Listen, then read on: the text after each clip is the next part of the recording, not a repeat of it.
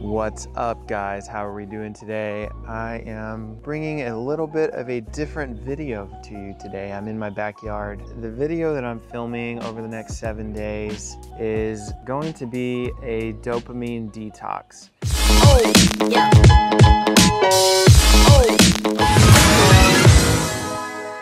You might be saying, what is that? Travis, you're a style channel. Why are you talking about dopamine? And this video is actually inspired by this guy I follow on YouTube, Andrew Kirby, and he talks a lot about stoicism, self-development, self-care. His latest series has been all about a dopamine detox. Huge shout out to Andrew Kirby for inspiring to make this video. But basically, if you want to know the science behind it and what it is, go check out Andrew's video because he can do a way better job of explaining it than I can. In a nutshell, the way I understand it is essentially removing all of the distractions and removing all of the things in your life that distract you from getting things done, that distract you from achieving your goals, going after your goals, being productive. It's essentially detoxing you from your vices and also constant distractions. For example, scrolling through social media releases dopamine. Binge watching television releases dopamine. Gaming releases dopamine.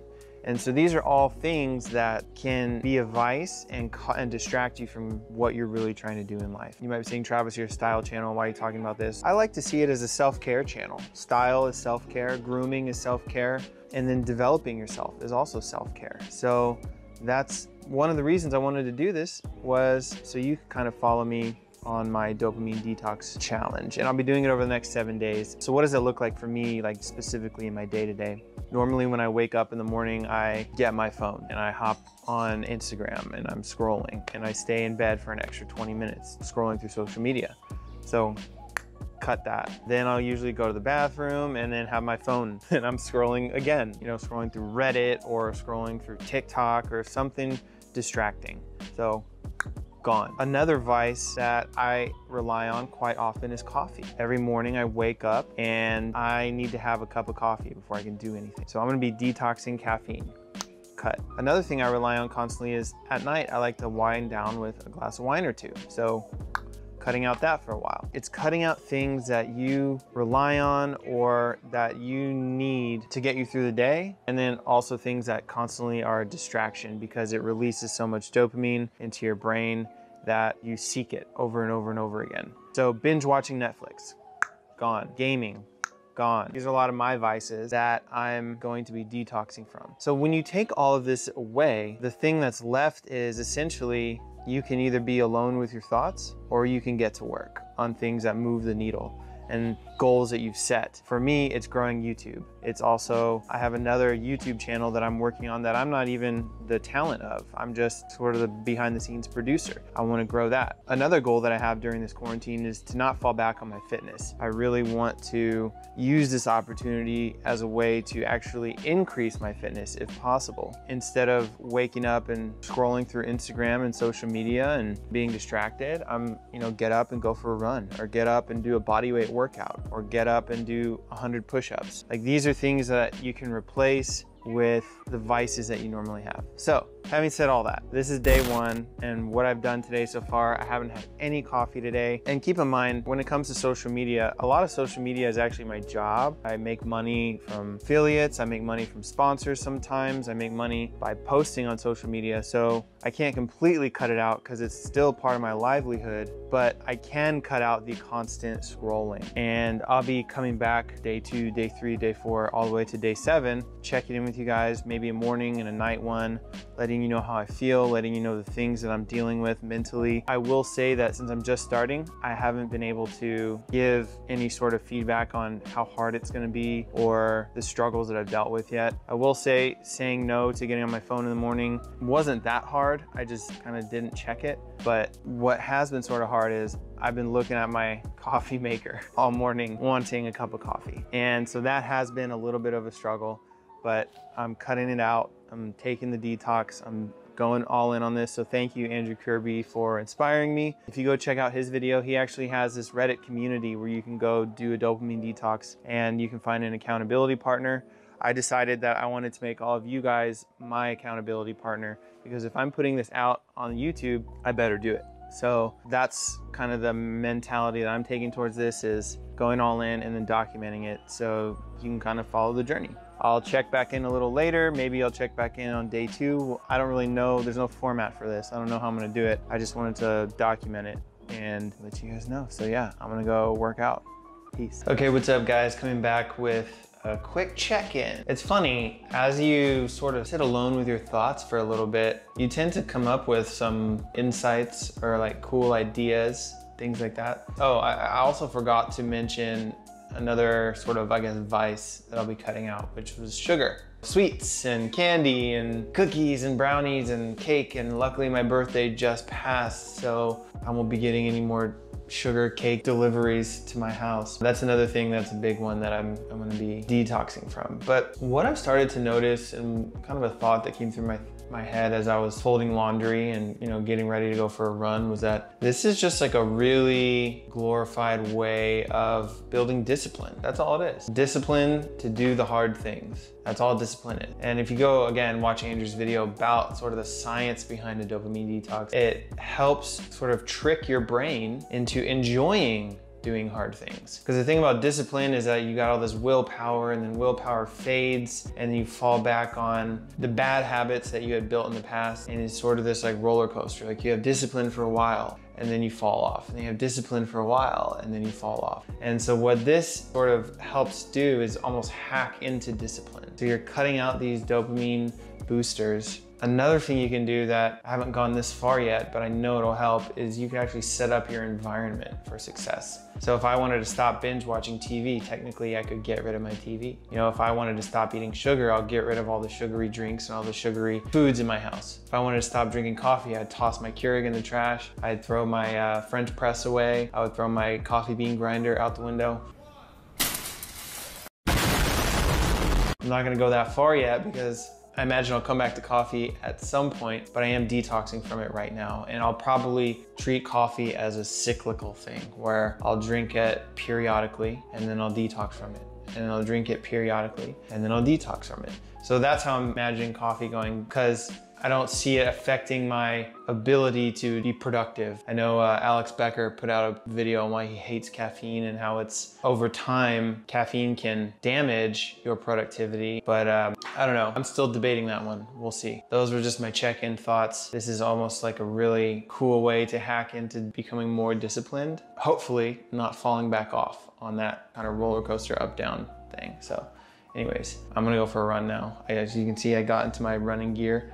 I'm not in my shoes yet. I'm about to put my running shoes on and talk to you later. All right, check in, bye. Whew.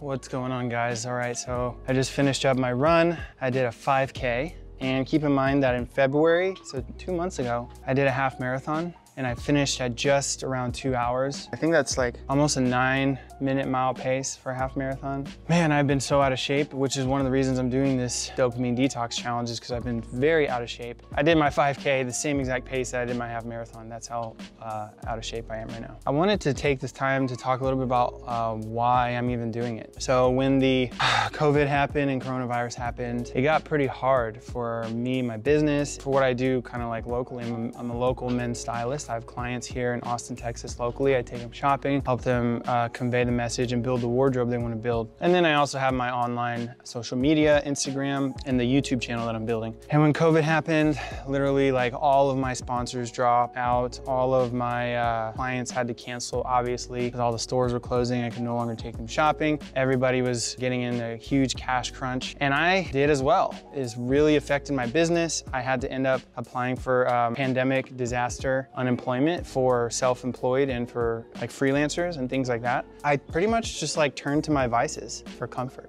I turned to wine, I turned to coffee, video games. I gave up doing all the things that I was doing to make my business successful, like marketing and putting talks together and filming all the time and going out and documenting just all the things that I use for like advertising my business and growing my business. And I got super lazy. I started to get out of shape, and it was just, I was just going downhill fast. Because if there's anything that I've learned is that there's no such thing as stagnation. You're either improving or you're either regressing. You're either progressing or regressing. It's only inertia, that's all it is. You're either gonna improve and then it'll exponentially improve, or you're gonna regress and then it'll exponentially regress. That's all, it's just inertia. So I found myself trying to convince myself that, oh, I'm just staying stagnant, but in fact, I was regressing hard. I was like, you know what, I gotta make a change. And that's when I discovered the whole dopamine detox thing. I was like, oh my gosh, this is exactly what I need. So, having said all that, that's kind of the why behind the reason I'm doing this dopamine detox and taking you guys on this journey with me, because I want to reclaim my life. I want to reclaim the progress that I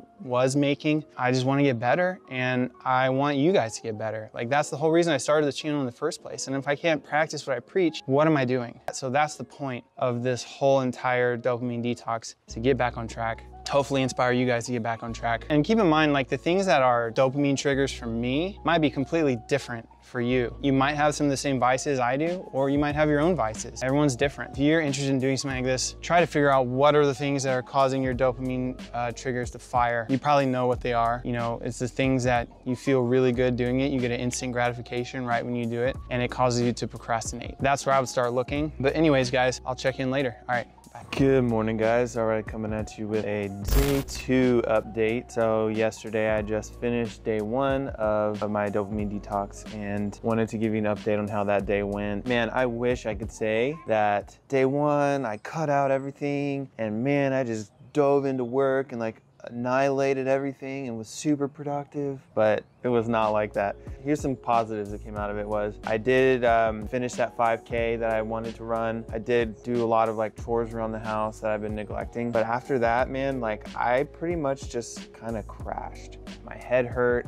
I couldn't think too straight. My brain was kind of foggy, and I think it was like the caffeine withdrawal. I think what I was going through. At one point, like, I think I just sat down and fell asleep for like 30 minutes, and I never take naps during the day, which was just crazy. It was not fun. It was kind of tough, actually. I found myself thinking a lot about the stuff that I would normally be doing, and that was just kind of getting in the way of me actually accomplishing things. Putting my phone away and not getting on wasn't as hard as I thought it would be, like getting on social media and stuff like that. There was at one point I sat down at my desktop to check like emails. I tried to make a rule to get on and check email just like twice a day. And at one point when I was checking the email, I just randomly opened a new tab and clicked on the Facebook tab. Like, it was so crazy how autopilot it was. And then I caught myself like, whoa, like, what are you doing? And then I just like quickly X'd out of it. Not pouring myself a glass of wine at night that I had normally been doing to wind down wasn't that hard. Like, saying no to that was easier than I thought it was gonna be. The hardest part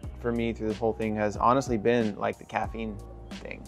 And like, it's just such a part of my morning, like a daily ritual. Like, I get up, you know, I get dressed, wash my face and get ready for the day. And then I go have my morning cup of coffee. Like, I just look forward to it so much. And even thinking about it right now, honestly, is like, could be a dopamine trigger because it's such like a ritual part of my day. And I imagine it's that way for a lot of people. So that's been kind of the most difficult part. And I think I crashed a little bit yesterday from that withdrawal. But I'm hoping today is a little bit easier. Usually on these detoxes by like day 3 and 4, you start to really see the changes and the productivity. And I'm on day 2. I'm hoping that I can still push myself to be a little productive, have those hacks kick in sooner than later. So the plan for today, keep everything away, like put my phone away, keep it locked up in like a drawer. I'm only going to get on to Instagram if I have to post for my job, YouTube if I have to respond to comments or upload a video. I'm gonna spend a lot of the day trying to film grooming and style content, which is what I normally make on this channel. I don't make dopamine detox videos. This is just something fun that I wanted to try. It's a little bit different, but that's the plan today, is to try to just be as productive as possible. So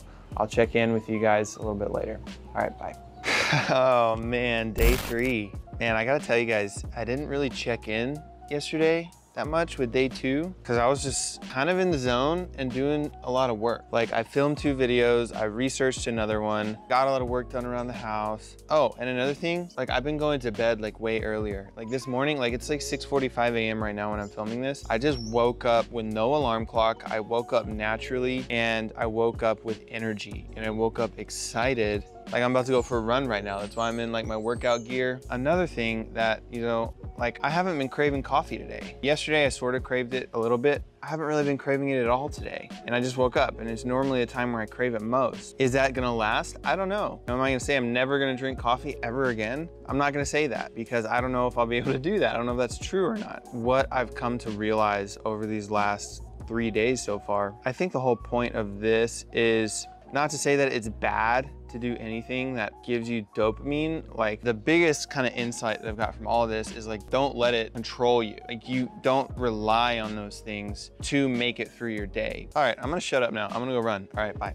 Okay guys, run completed. It's done. Can't even hold the camera up straight, but felt good. I just wanted to check in just for accountability purposes, not to show you that I did the run, but to show myself that I can do it, you know?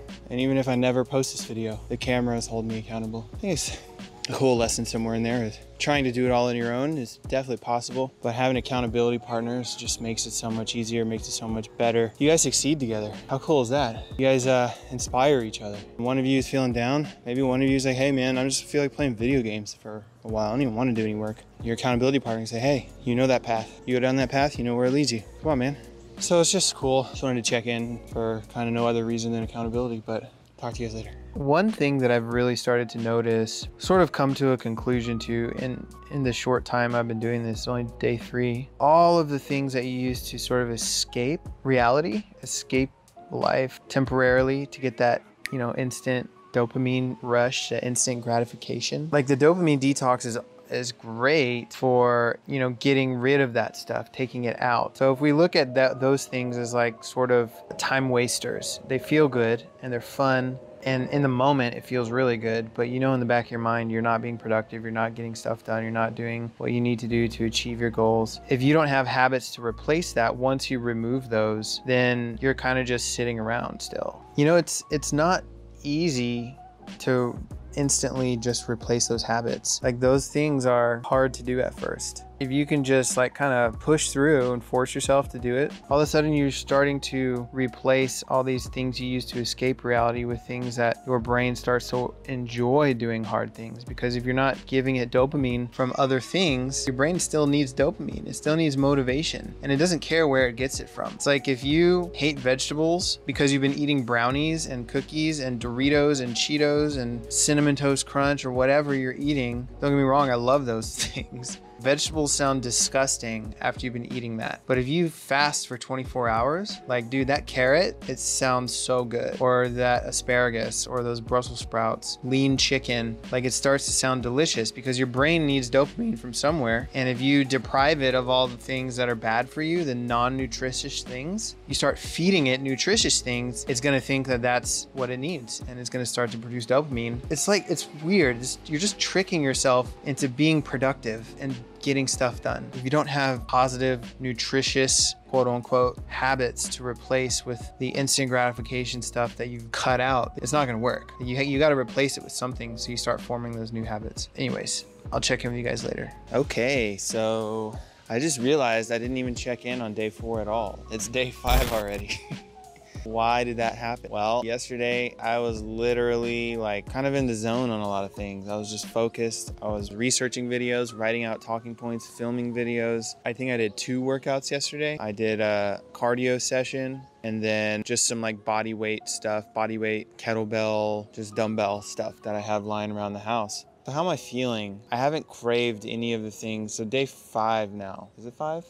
Yeah, tomorrow 6, Wednesday 7. Day 1 and 2, I was craving caffeine, like really hardcore. I was like, man, how am I gonna finish this without my coffee? Saying no to like drinking a glass of wine at night, the alcohol in general, wasn't too hard. Yeah, I was like, you know, it would be nice to do all this work during the day and relax at night with a glass of wine and watch a TV show. But to be honest with you, I haven't missed it that much. I thought I would miss it more. TV, I like watching cool TV shows, but to be honest, like I get more joy now from sitting down and like journaling and recapping my day and like saying like, what did I get done? How much? So here's a really useful insight is that if you can take the work that you're doing, that the new habits, the new productive habits you're doing and put metrics to them, like numbers, and say like, okay, I did 4 hours of work today. I got X number of things done and figuring out what those metrics are. So like the metrics for me are how much of the right work, like work that moves the needle, not just busy work, how much of the right creative focused work that will actually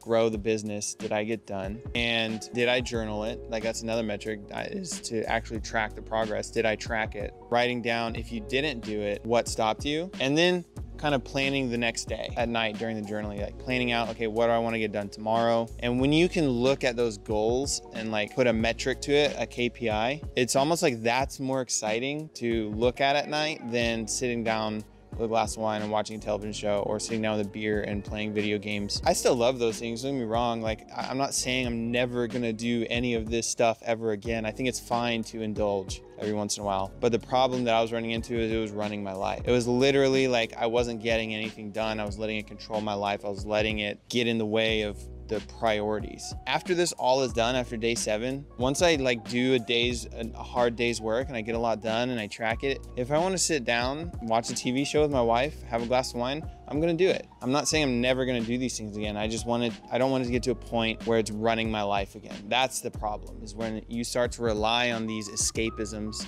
on these things that you're escaping reality from daily to get through the day. That's when it becomes a problem. And that's the path that I was going down, and that's why I decided to do this. Having said all that, I feel great today, day 5. I craved caffeine day 1, 2, and a little bit on day 3. Didn't crave it at all yesterday. I haven't craved it. I woke up this morning, literally started getting to work on stuff. I just had energy. My sleep is better. The only thing I will say is that caffeine kind of messed up my digestion for a little while. Now that I quit cold turkey after drinking caffeine for a long time, I've had all these like random digestion stuff, like just random bowel movements that aren't on my regular schedule. That'll reset itself over time. Anyways, I'm gonna check out and I'll keep you guys updated on how I'm feeling. All right, bye. Yo. All right, this is the end of day 5. I have to confess something. I was on social media today a little longer than I should have been for this reason. We announced that my wife is pregnant and we're expecting our first kid. So that was just super exciting. I had to get on and we posted, our pregnancy announcement photos. And so, everyone was commenting, saying, congratulations, oh my gosh, this is so awesome. So I was just on social media more than I've been this whole detox just because of that. I wasn't relapsing, quote unquote, or breaking the detox. But in any case, we're pregnant. My wife's pregnant. I'm not, that'd be weird. We are having a kid and I'm gonna be a dad. Holy crap. Yep, I'm gonna be a dad. But I'm very, very excited. Man, I don't even know what to say right now. I'm just very, I obviously I've known for 3 months now that my wife is pregnant, but this is the first time we're making it public and putting it online. Whew. But yeah, anyways, I just wanted to give that check-in real quick at the end of day 5 that I was on social media for that reason. And there's a loud plane. Can y'all hear that plane? I think it was loud. Really quick rundown. Caffeine, I honestly started craving it again today, but then it went away. I've been kind of like cyclical with it. It's like a roller coaster on that. Like it's up and down and up and down. Alcohol, have not, don't care. TV, I've been wanting to sort of just like wind down and watch TV, but now instead I'm gonna go wind down and read a book. This is really cool. It's just the overstimulation of dopamine from all of these things that just saturate your brain with so much dopamine. Once you start detoxing from them, you really start finding dopamine from things that you would have never gotten excited about before, like working, like working out. I know after exercise releases, endorphins and makes you happy, but during is painful and it's like hard. But it's funny because like you can find dopamine from that once you detox from all the other things that overstimulate and oversaturate your brain with dopamine once you start letting go of all that. And like researching and writing outlines for videos, like that's fun again. I'm enjoying that again. And I'm starting to put out more content again. Reading, dude, like this last year, I probably read like 3 books. And in 2018, I read like 30. And from halfway through 2019 till 2020, it's just been a mess. It's just been a mess, but this has been helping quite a bit. Anyways, I'm rambling now, so I'll check in with you guys tomorrow. All right, bye. Oh man, guys, the final day, day 7. I made it to the final day. I think I want to use this last segment to kind of explain my plan going forward, what I'm going to do after this is all done. After this is done, I'm going to see how long I can go without the caffeine, because that was the biggest, I guess, pain point for me during this whole time. And I don't want to have to get to a point where I'm relying on coffee every day again. So I'm going to see how long I can go without the caffeine. I might switch to something like tea, or I found this other company called Mud Water that is like a bunch of ashwagandha mushrooms, cordyceps mushrooms, like basically this mushroom drink that has black tea leaves in it, but it only has 14 milligrams of caffeine versus a cup of coffee, which has 150 per cup maybe. I might switch to something like that, like a coffee alternative, or I'll just not do it, go with water, you know, like we'll just see. But that's gonna be my biggest probably goal, is to keep laying off the caffeine. You know, alcohol, I've decided, you know, 1 or 2 drinks a week is not a bad thing. It's when I rely on it and I need it nightly to wind down, that's when it becomes a problem. You know, when this whole quarantine is over, having a social beverage, cool. I'm not too worried about the alcohol thing. It was just I started drinking wine every night just to wind down, and I was like, you know what, that's probably not healthy for me. It's not good. I'm gonna cut back on that. And then as far as the daily habits go, I think I'm still gonna limit my social media time a whole lot, because it is a time waster. And since I have replaced these new habits, so let me give you an idea of how I'm gonna keep these positive habits going. I've implemented a morning and a evening sort of journaling system. In the morning, I do, it's a meditation and a future self visualization. So basically just clear my head for the day and then write down the direction that I want my life to go. It's not like a to-do list. It's not like an action items. It's just saying, who do I want to be in a month, in a year, in 5 years, in 10 years. And that's really it. It's not really goal setting either. It's just like, where do I see myself? And then at night is when I do the nitty gritty journaling. I say like, okay, what did I do today? And I have those metrics, which by the way, the metrics is how much focused creative work in my business did I do? How many hours? Did I do my morning meditation, future self visualization? That's another metric. Did I do the actual journaling session? That's actually a metric. And then the last one is, am I taking my freshest time of the day, which is usually the mornings when I'm most creative? Am I using that time to put my best energy into work, or am I using it to slack off? I want to use it to put my best mental energy into work. So that's part of my journaling session. What did I do today? And I go through those metrics. The next journaling session is sort of like a conversation with myself about how I'm feeling about all of my to-do things. So it's like what I'm gonna do, almost like a reflection, like where am I going? So the first one is like, this is what I've done. The second one is, this is what I'm doing and how I feel. And then the third part of the journaling session is sort of where I'm headed. And that's when I lay out my to-do list, my action items for the next day. So I do my to-do list at night. I think it's just better than waking up and trying to put together a to-do list. When you do it at night, you can wake up and already know what you need to get done. And one thing I found is that when I make a to-do list that's like 7 tasks long, I tend to only get 1 or 2 done the next day. So what I've started doing is making a to-do list at night that's like my number 1 and number 2 priority. That's it. There's only 2 things on my to-do list for my business, and they're things that if I do will move the needle, and if I do enough of them over time, it will build my business. I'm only putting 1 or 2 priorities on my to-do list to get done in a day, rather than like 7 things that I think I'm gonna be able to do, when most things are gonna take longer than you expect. That's just the way it goes. That's how I do my journaling. So having that system in place is really powerful to make sure that I'm continuing these positive habits and moving forward, that I limit those escapisms. Maybe not detox completely. The 7-day detox, I think, was enough to kind of reset what I need to be doing. It was awesome, by the way, guys. Like, if there's any takeaway from all this, that definitely do a dopamine detox. It was 100% worth it. And I highly recommend it for anyone who's feeling like they are not being productive and they're just doing things that are causing floods of dopamine to come into their brain without actually being productive. And if you want to look at the science on that, you know, like, there's 2 channels I'd recommend to go watch. I'm not going to go into the science on this channel. This is more of my personal journey. If you want to watch the science behind the dopamine detox and why it's powerful and why a lot of those things you use to escape reality are so damaging and over flooding your brain with dopamine, go check out Alex Becker. Has a pretty good channel on that. He's like a super minimalist and very successful business guy who does dopamine detoxes. He claims that it pretty much saved his life and his business. And then Andrew Kirby, who's like a self-development channel. Go check out those 2 channels. You can see videos on the science behind dopamine detoxes. But man, I'm excited about this. It was awesome. That was my 7-day dopamine detox, and I'll see you guys on YouTube. Peace.